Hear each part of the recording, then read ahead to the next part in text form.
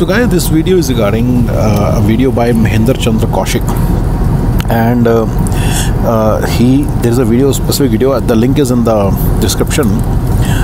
It's about how he turned 2 lakhs into 20 crores, and therein goes on to talk about 10 story of 10 sons of a blanket factory owner or something.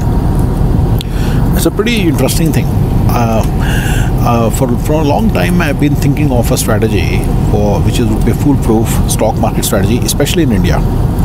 And I'll tell you something, the strategy that I've been thinking is kind of similar to what he's saying. Mine is a little bit more advanced version of what he's saying, and I want to discuss that with you.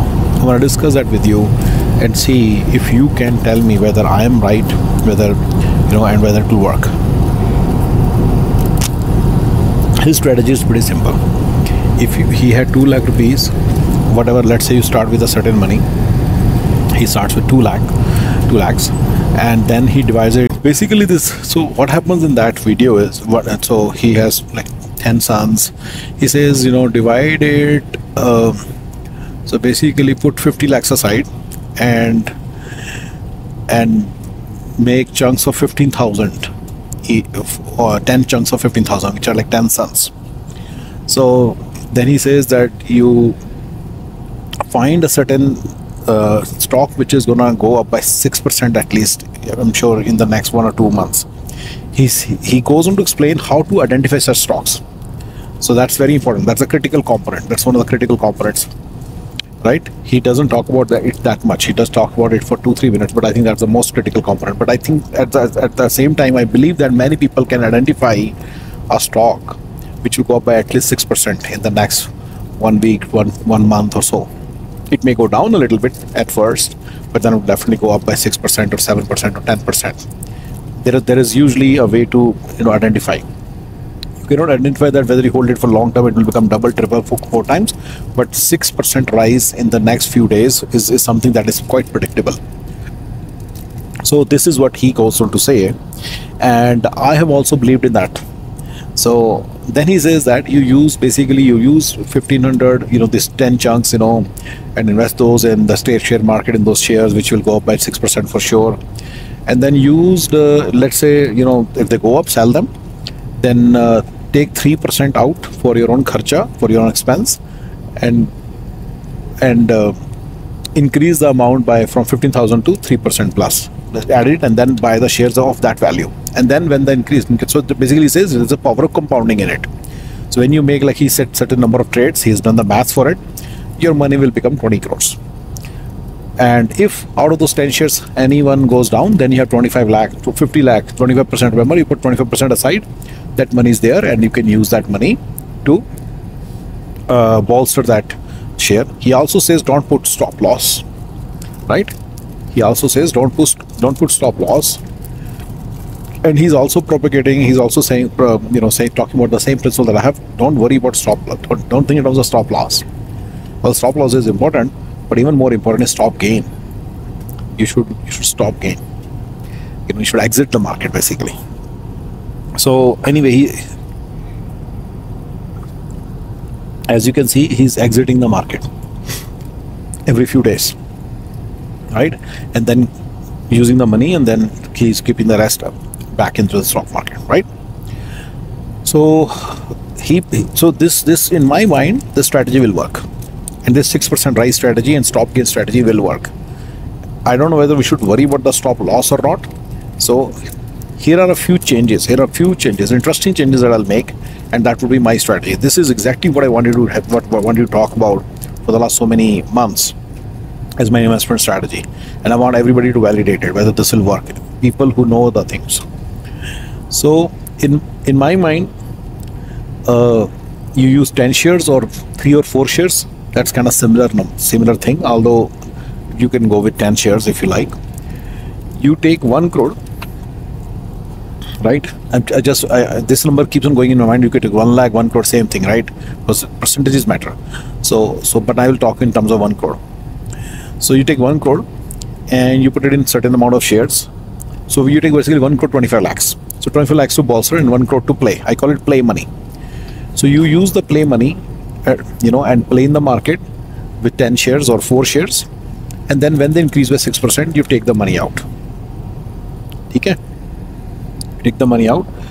In my mind, because I don't need the expenses, keep the 3% shares of that, whatever you want. Let's say you bought Tata Motors, so you keep 3% Tata Motors or 4% Tata Motors. Take 2% out. Okay, take 2% out. So your play money stays the same. Your 2%, you take it out, because in 50 trades you want to take your entire money back, right? This 2%, whether you want to take the money back or not, this can also be further fine-tuned. Then 6%, you can keep all the 6%, but I'm not believing in compounding here. Now, why I leave the stocks is because there are certain stocks. When at any point of time, market can go up or go down.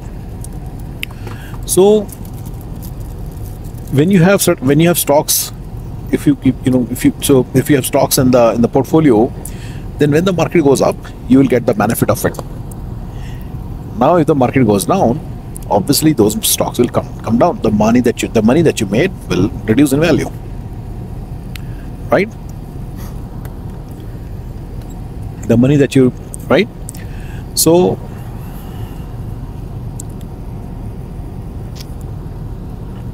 if the stock market goes down, so I have 2-3 things there.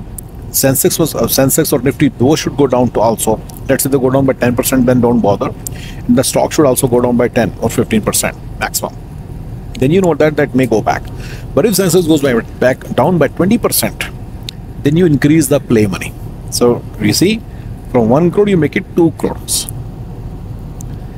So play money is a very interesting concept here. So if the market goes down by, now let's say 20%, you start playing with the play money. You choose the stable shares only, Class A shares. In my mind, that's very important. Class A shares, which basically kind of follow the path of the BSE Sensex, but they are little bit more fallen. That was my pattern. His pattern may be better, I'm not sure, but to identify the 6% stocks, you should go with the, for example, in Sensex, there are 30 shares, right? 32 shares. So which ones, the ones which are at a given point, which ones, the ones which have fallen the most, fallen the most, or those are the ones you should basically target, because when the BSE Sensex goes up, they'll definitely go up in some few days. Because let's think of the Sensex as this: some shares are here, some shares are here, but they keep on changing positions. These shares will go up, so those are the which are at bottom. They are very good. They are a very good chance they'll give you 6%. But he has even better. He is more better understanding, so he's given different formula to identify those 6% stocks. So regardless of that, this is a basic assumption that you can find these 6% shares. So we'll keep challenging this assumption. I'm going to take it for granted. But anyway, you basically increase your play money when the market goes down by 20%. You increase it to 2 crore. So again, when the market goes down by 20%, further 5%, don't worry, keep it 2 crores. But when it goes down by, let's say, 30%, you make it 3 crores. When it goes down by, let's say, 40%, you make it 4 crores.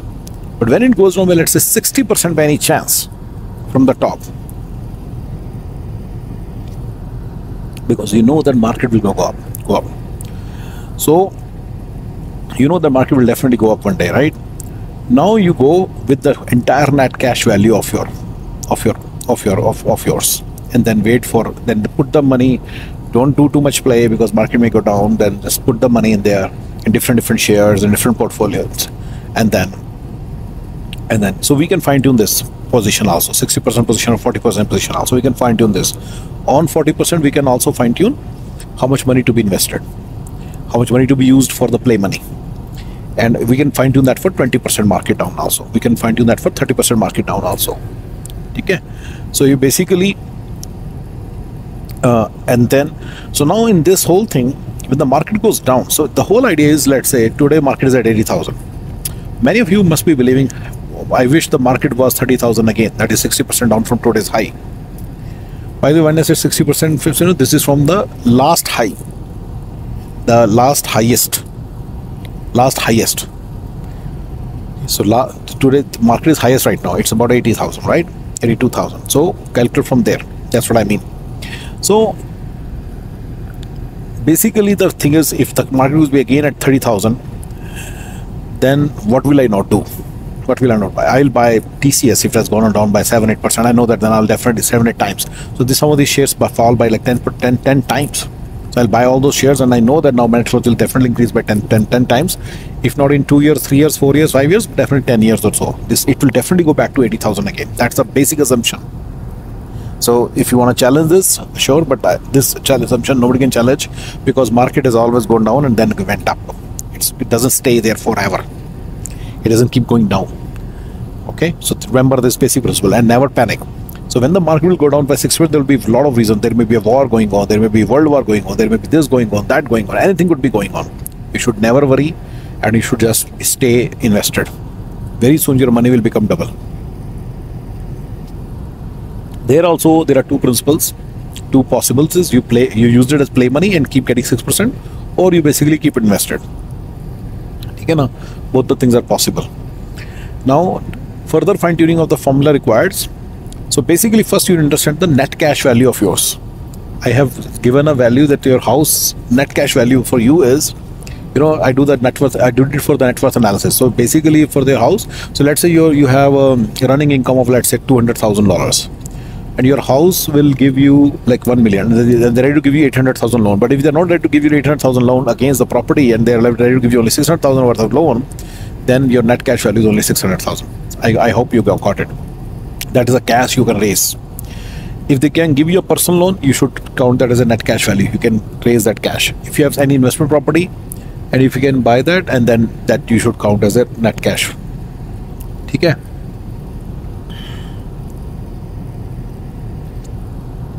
You should think of it towards their net cash. Okay? This one, next ones. If you can sell your car, you think you can sell your car, that you can put it as a net cash value. Whatever savings you have, that is your net cash value. Let's say you have put money aside in a trust or a charity account, or a, that can be considered as. But then remember, you have to be able to invest in the form of from the charity into the same market where you are investing. Similarly, if you are having a trust, then trust should be allowed to invest. Your IRA accounts can be considered your net cash value, but you have to remember that you have to have the demat account, and then you have to have full control, and then you should be able to invest. Similarly, for your Roth accounts and your 401k accounts, all those accounts, all that can be considered, but then you should be able to invest that 401k, right? And in the same market. Let's say, because I'm talking about Bombay Stock Exchange, right? So if I'm investing Bombay Stock, but can my 401k invest there? Answer is no. But using ADRs, it can. So you should explore that. So if you cannot do that, then don't count that as a net cash value. Same for your Roth also, and same for your any other account. So basically, keep your entire net cash value, and obviously your month-on-month money that you're making, apart from your. So there will be monthly installments for all these payments, all these loans that you will take, and then after apart from that,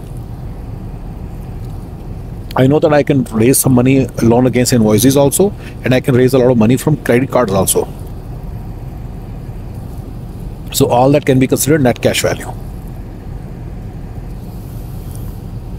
Okay, so I hope you can see there are so many ways you can raise a lot of money. Then you should use all that money. So do the sum total of that money as on today, and what you do is, let's say it is 15 crores. Then you break it into pieces. 4, 3, 2, 1. 4, 3, 2, 1. Right? Or 8, 4, 3, 8, 4, 2, 1. So I don't know. So this someone can help me fine tune this formula. But basically, at 60% you should go all in, and at 40% you should go maybe 30% of yourself. And then remember, 1 crore, 2 crore, 3 crore. Similarly, 10%, like 1 crore now, and then maybe 10% at the, or 2 crore at the 20% level, and then at 30% level maybe more, and then more. So you can, but basically all the net cash value has to be in when you are and majority of it at 60% level. Okay, so this formula has to be fine-tuned, but I know that when the market keeps going down, then you basically should be able to increase your play money, and you should double it like really high. So 1, 2, 4, 8 would be a good number, right? At 20, maybe 35, right? 20, 30, 40, 16 or 20, 30, something like that. So you can maybe at 20%, maybe at 33%, and then at like, let's say 50%, and then at 66%, then at 48%, 46%, and then at 60%, something like that. There are so when you see these numbers, then you can think of, then you can increase your stake, right? Make sure you are all in at this thing. So if you go by this thing, you're increasing your play money, then you may. Now there should be an exit strategy also, right? This is what is missing in Mahesh's. When the market will go down, if he said that he made a mistake and he used leveraging to buy the shares, I'm sure one day he'll use the leveraging and he'll fall. Acha, no leveraging from the stock market people, like from the demat account people, no leveraging at all. When you are, remember the net cash value that you can raise, it's all about your cash. Do not take any loan from the demat account people. Okay, this is very important. Do not do that. It's a huge mistake. Sorry, I didn't say that, but that will be a huge mistake, because if it goes up by 6%, then you will lose all the money. Market can go down and then go up. So you should be immune to that. So you should be taking delivery of the shares only in demat account. Do not take any leveraging in the demat account, because they make a margin call, whereas your loan payment will not make a margin call. If you can keep making payments from your running income, then you will be able to take. Then you're fine. You'll be fine, right? You understand the difference? Please remember, if your shares reduce in value, then they will make a margin call. You need to deposit money. So don't do that. Don't get into that trap. Definitely, huge thing. Very big thing. Okay, don't make such a mistake. Now coming to our discussion, exit strategy. Exit strategy will look like this. Remember, we can take 2% out.